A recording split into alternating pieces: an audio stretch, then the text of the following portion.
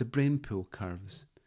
The NIST P256 curve is used extensively in cybersecurity, and it is likely that it is being used for the network connection for this podcast.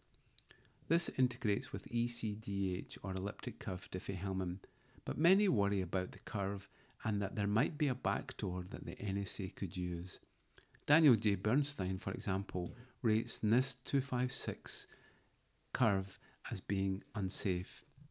So, P256 or SEPT 256R1 not being safe is not a proof that it has been compromised.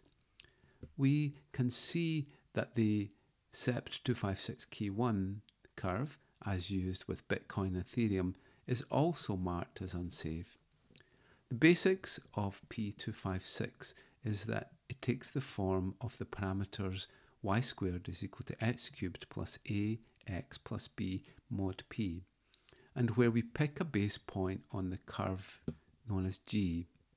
The parameters that we have then are g, a and b, and where n is the order of the curve and is basically the number of points that can be selected on the curve. The way that it works is that we select a base point on the curve g, and then we have a private key, say a, and then we multiply a times that point g. A is a scalar value, g is a point, and we end up with another point on the curve known as ag. Basically, ag is g added to itself a times. The public key is ag in this case, and the private key becomes a. With the Diffie-Hellman method, we have a random value of a generated by Alice, random value of b generated by Bob. Then Alice creates ag and passes it to Bob, and Bob generates bg and passes it to Alice. Then Alice will take her secret a and multiply it by Bob's value bg to get abg. Bob will do the same thing and get the same point on the curve. This is an xy point. So has NIST 256 been cracked? It should be remembered that in most cases everything can be cracked in cybersecurity, and it all depends on the resources that someone is willing to put into it. But generally, for the current time, 128-bit security is secure, and that it would take all the energy to boil all the oceans on the planet and many times more just to crack a single encryption, a single elliptic curve key. As P256 has 128-bit security, it is generally seen as being safe from brute force attack, but with the advent of quantum computers, this will not be the case. Overall, at the current time, it is likely to be safe, but we cannot guarantee that. This is the reason that it has been marked as not being safe. The not safe marking on the page from Daniel J. Bernstein just shows that there are a few things that would have helped demonstrate that it was fully safe at the current time and that the curve is not fully optimized. It must be remembered that P256 probably has been used trillions and trillions of times more than any other curve that's been marked as safe. Jerry Solinas. The great debate around P256 comes from the seed value that was used to generate its parameters.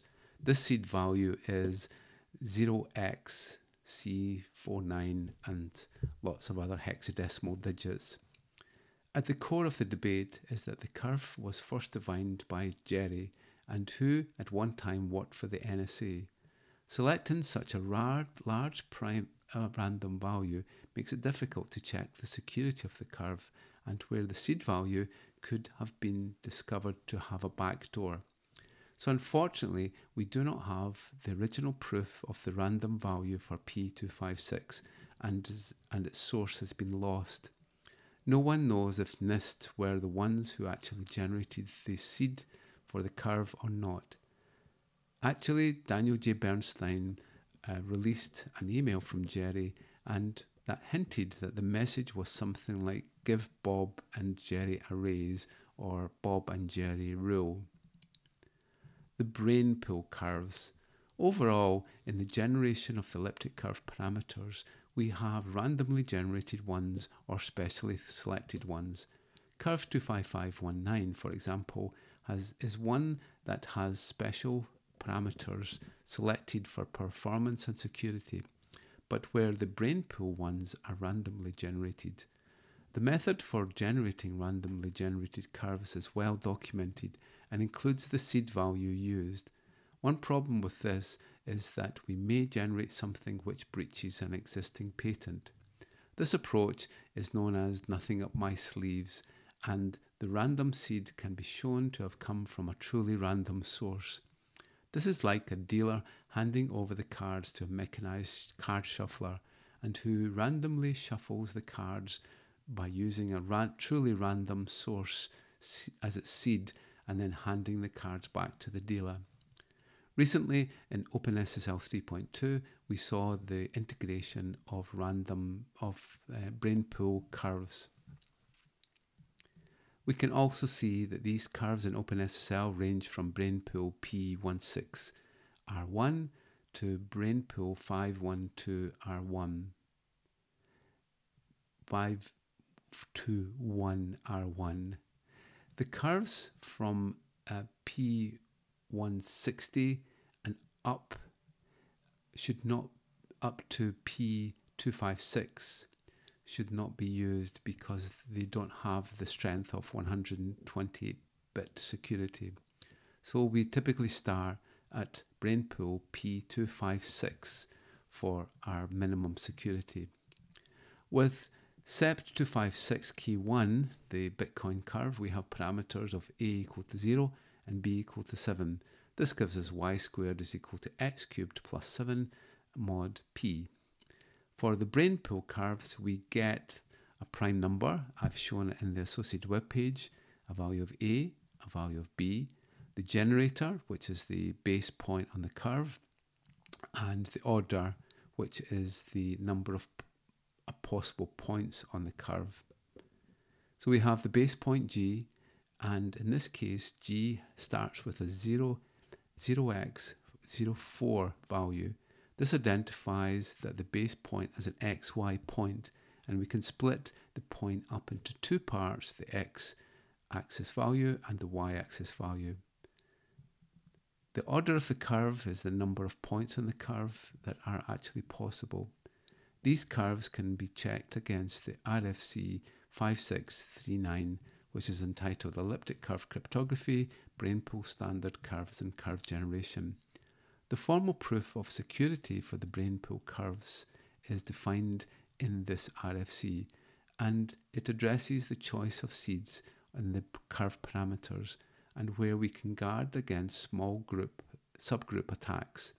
The strengths of the curves can be mapped to elliptic curve sizes, and where P256 is equivalent to 128-bit symmetric key security and 3072-bit RSA encryption. For the Brainpool curves, 160-bit seeds have been randomly generated, and I've outlined these in the associated blog post. From these, it is possible to generate the Brainpool prime numbers for P160, 190, 224, 256, 320, 384, and 512. We can check the hex value of the Brainpoint curve by using a simple Python program. The way of showing the methodology of the proof is a no cards up my sleeve approach. Conclusions. Like it or not, the NIST 256 curve still has some concerns, and these have been addressed with the Brainpool curves. Unfortunately, it would take a great deal to move over to OpenSSL 3.2 and would possibly break many systems, but the main challenge will be to migrate from P256 to the post-quantum equivalent of Kyber, so it's unlikely that the Brainpool curves will ever be adopted at scale. Mike Scott outlines his memory of Jerry. I must say, I liked Jerry a lot, and on balance, I believe that the NIST curves were more likely to have been designed out of naivety rather than malice. And a blog post outlines, rumour has it that they are in turn hashes of English sentences, but the person who picked them, Dr. Jerry, passed away in early 20 2023, leaving behind a cryptographic mystery, some conspiracy theorems, and a historical password cracking challenge. Thank you.